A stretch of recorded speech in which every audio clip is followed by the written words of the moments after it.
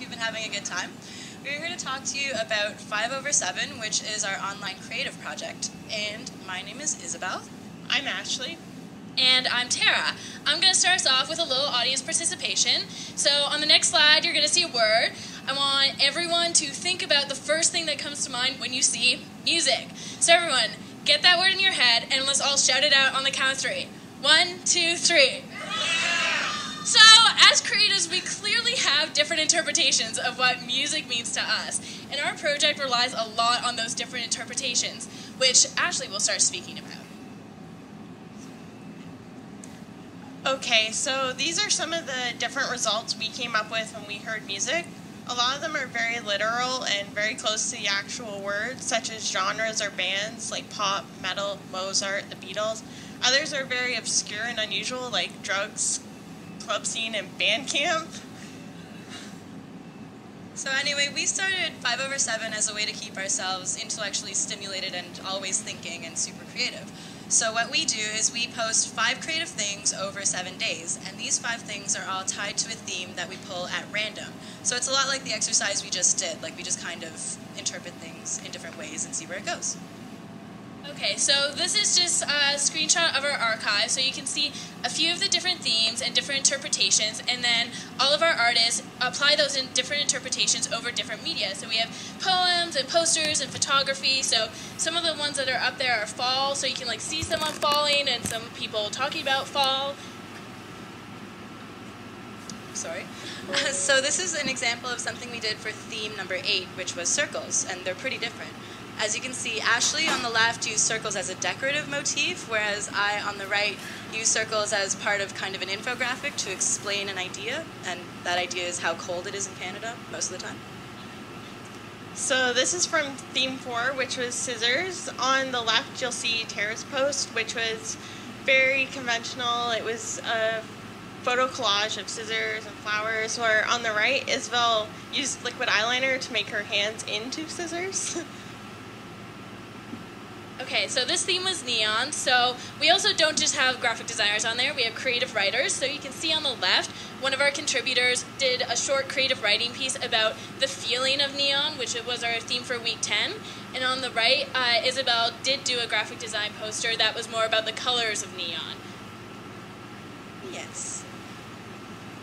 So, going with the theme of tonight, design, think, passion, we came up with the concept that we would treat this like 5/7, and we would each come up with a post for design, think, and passion. So we're going to present to you our 9 slides that we came up with for tonight. So for design, I want to emphasize how design is as much about the process as it is about the final results. So I kind of showed what it might look like if you were designing a typeface. So on the left you've got rough sketches, and they get more and more detailed as they go through the process, and on the right you've got the finished product. For think, I decided to chart my thoughts as a flow chart, and this is what kind of I imagine is going on in my head when I'm trying to decide whether or not to wake up. And it's got really important, realistic things like whether or not I need to pee and whether or not I'm late for something, and I built in the really important thing that I usually end up going back to sleep anyway, no matter what. This one's kind of weird. This was for passion, and while I was doing my research on this, I found out that the passion fruit and the passion flower are so called because of the Passion of the Christ.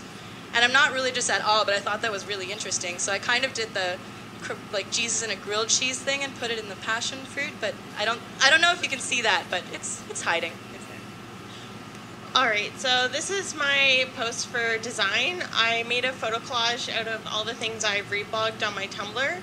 These are things that have inspired me, and I personally feel that design isn't just design, it's actually inspiration for other designers because we used other people's work to create our own.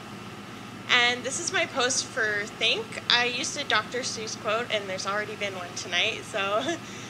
And the concept was that I would take the first things that popped into my head that I thought about and create a post of them. So I included ribbon, the font Homestead, and a lot of paper textures. And this is for passion. These are all the things in my life that I am passionate about and that inspire me.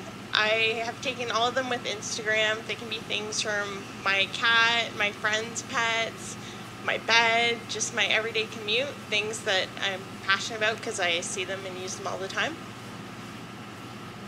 Okay, so for my piece about design, I wanted to talk about how when you're a designer as a career, it completely like fucks up your head and how you view things. So I took a normal photo, and this is how we all look at it. We're like, oh, I wonder what Pantone number that yellow stripe is, and how am I going to crop this, and how is it going to print, and what colors did I use, and do I have registration marks? And then this is my piece for Think. I wanted to sort of visualize what I think it would look like if we could see people as they're thinking. So I took an old photo, that's me, see my name, of my third grade class when you start to like really critically think, and sort of illustrated different kids in the class thinking. And I'm an egotist, so I was obviously thinking. And then this is my piece for Passion, and I wanted to explore how passion can sometimes lead into obsession, as we all know. And this is actually a photo of my first year of college's dorm room wall, where I had this monstrous collage of good design, and I looked like a Unabomber. And then I reel it back in a little bit, so that was my post. Okay, so now that you've seen what we're all about and the way the three of us think, we'd like to see how you guys think. So consider this your official invitation to join in. We'll be handing out these little envelopes whenever everybody's done speaking. Feel free to come up, and it's got all our contact info. And for everyone that doesn't believe that we actually pull a theme at random, we're going to do it right now. So usually this happens Sunday nights, but you guys are really special and you're going to get a head start. So this one will be in effect starting Monday. Okay, so next week's theme is black and white. So everyone, get what you want to do in your head and post to our Tumblr. We'd love to see what you think. Thank you so much.